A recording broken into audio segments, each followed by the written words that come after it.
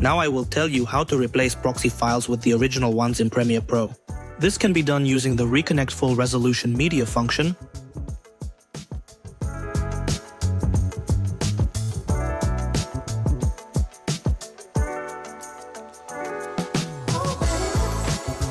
select the necessary clips in the project, right-click and choose the Proxy Reconnect Full Resolution Media option.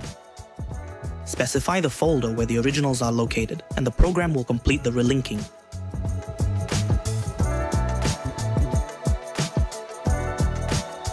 There is a downside to this method.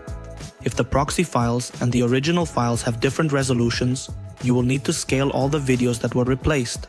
Therefore, to avoid potential issues, you should create the project exclusively from original files, or create proxies with the same resolution as the originals. Thank you for watching.